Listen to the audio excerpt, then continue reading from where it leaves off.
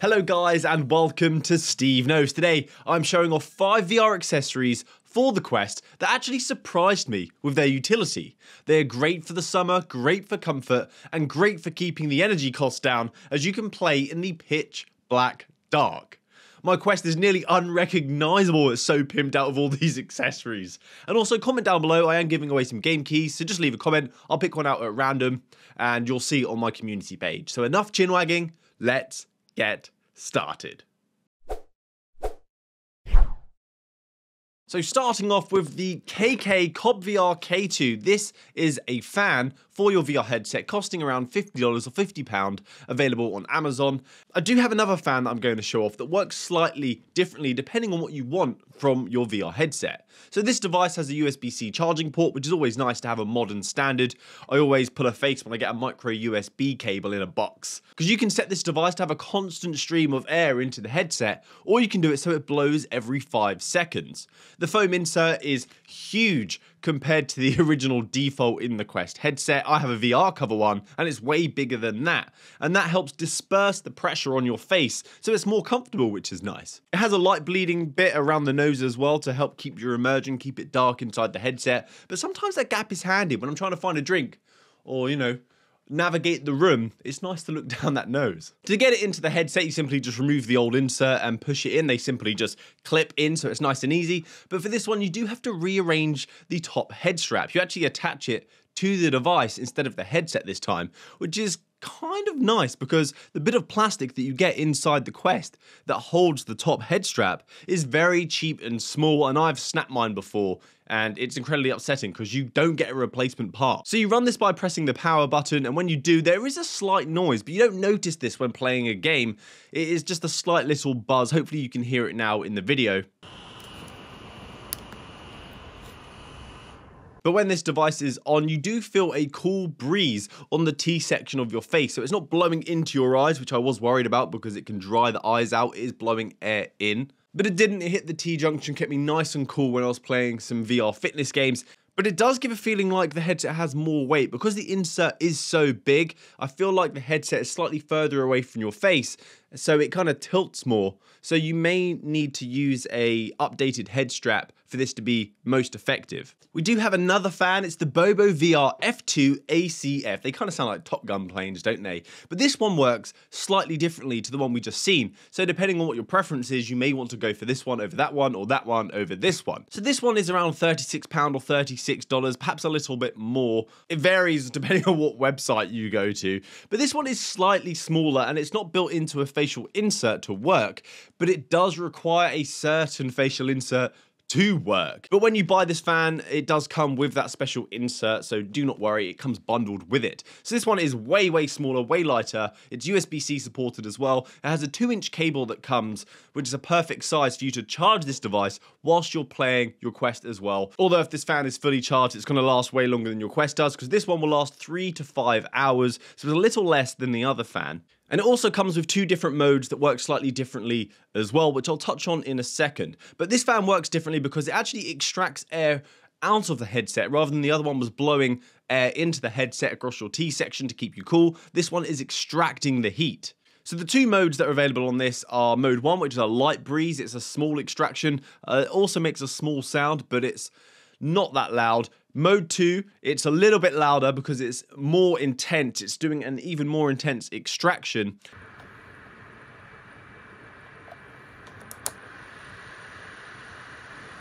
And that one, it kind of tickled my eyes a little bit. I could feel that one a lot more. I probably wouldn't use this fan on mode 1. I wasn't really feeling much noticeable benefit with that. But mode 2, when I was getting sweaty, I could feel it, and it was lovely. So with both fans, I did still get very sweaty with the fake leather insert. That still got very sweaty, that part of my face. Not really sure there's much you can do about that. But it was a better experience when I was playing these intense VR games in hot weather conditions. I live in England, the humidity is intense, so I felt this one worked really well for those sort of conditions. The other fan I kind of felt was better once I was actually really hot because I was getting that breeze. It was like a cool air air. It was kind of soothing, actually. So depending on your conditions or what you're looking for, hopefully one of these fans have got you covered. And I kind of like the look of the Bobo one. It looks like I've got a hood attachment for the Quest, like it's the front body of a vehicle. We have an interesting one now. I loved this one. It worked surprisingly well, and it gave me the ability to play virtual reality or enjoy VR content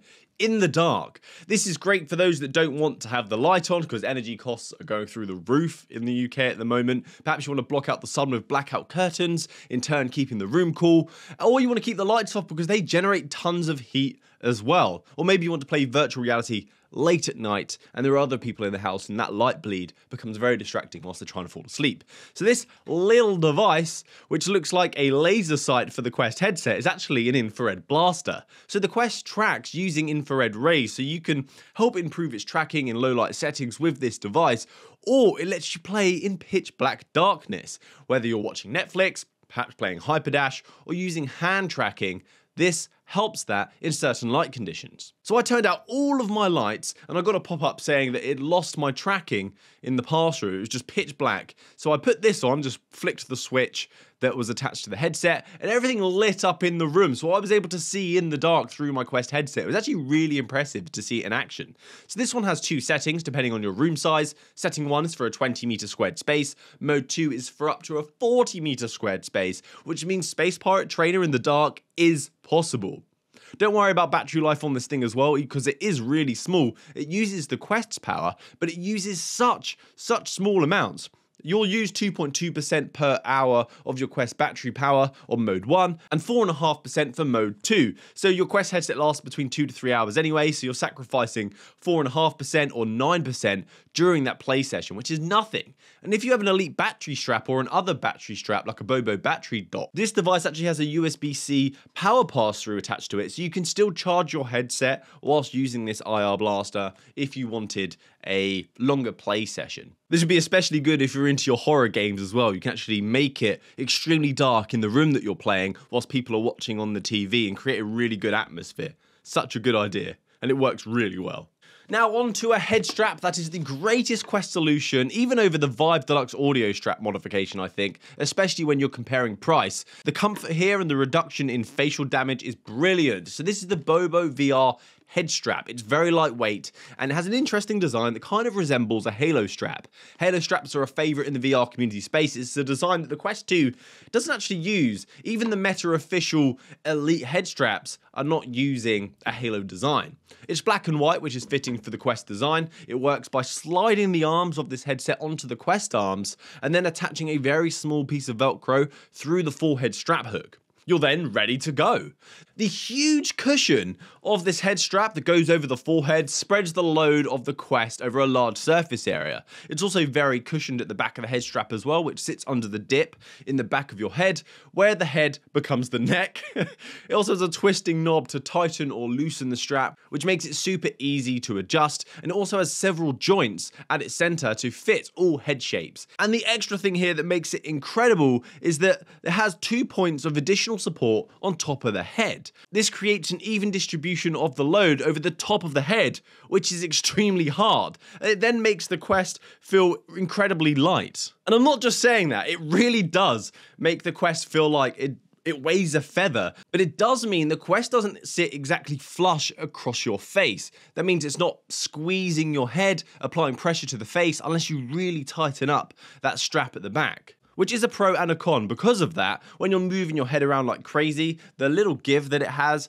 makes the Quest kind of wobble. So if you're playing an intense, fast-paced game and you're thinking about turning your head or moving around the room really fast, then this could kind of become a little annoying. If you're playing slower-paced games, and games that have a really long sort of campaign, or you're playing for a very long time, then I can't recommend this enough. And finally, an alternative to the Quest Elite battery strap. Here you can extend your playtime massively without spending a fortune on that head strap, or playing your Quest whilst it's plugged in to a wall socket. So this battery is compatible with your original Quest strap and additional third-party straps as well, including the Elite strap if you have the one that doesn't have the battery attachment due to the different attachments that come with this accessory. It comes with two different attachments, one that works with the official Bobo strap and the Elite strap, and one that works with other additional straps that you have. It's just this Velcro piece that you wrap around the back of the headset. So this Bobo battery dock has a feature that I actually love that I'll touch on in a second, but this is a 140 gram 5,200 milliamp hour battery, and the Quest battery is roughly 3,600 milliamp hours. So you do get an additional 150% more game time with this battery. The battery can charge up to 80% in 2 hours, so it is a slow charge, but it's designed that way to reduce the deterioration of its capacity. It can be charged with a USB-C cable, and it has a 4-light indicator, so you know of its power level. But what I love about this is not only its design, the fact that it looks stunning and feels high quality, is that it acts as a counterweight to try and relieve the stress of the pressure on your face. Traditional straps are really bad at this, and this can help massively. But what's great about this is it's attachable via a magnetic dock. So if you don't want to use the weight instead, and you don't want to have that counterweight which actually increases the overall weight of the headset, you can just simply undock it and put it to one side. And if you want it again, you can grab it and just magnetically stick it to the back of your head as if you're some sort of cyborg. Love it. So bringing all of these accessories together, we seem to create a Super Quest, which does weigh significantly more with all of these accessories on, but it feels way more comfortable than the traditional strap and insert on your face. The support of that head strap, the cooling fan, the counterweight, the battery giving a longer play session, the IR blaster for improved tracking in low light situations, even in pitch black. I really do love these accessories. I was over Quest accessories for a long time. If you've been following this channel, I've just kind of been ignoring them. I was kind of done with them. But this has kind of relit my joy for them because I genuinely believe these are great for the summertime, comfort, sweat, humidity, energy bills. It's just a great fit for the current situation that at least I'm in, that I'm sure some of you will be as well. So that's it for me today, guys. I'll link everything down below in the description. None of the links will be affiliate, just the BAU links for you, so you know there's no benefit of me hyping the products. I do actually enjoy them and think that they're helpful. So please subscribe to the channel for more games, news, and reviews. Hopefully I'll see you next time. And I do actually have so much on the way that you will be really excited to see. So have a great week, guys. Happy gaming. Good day!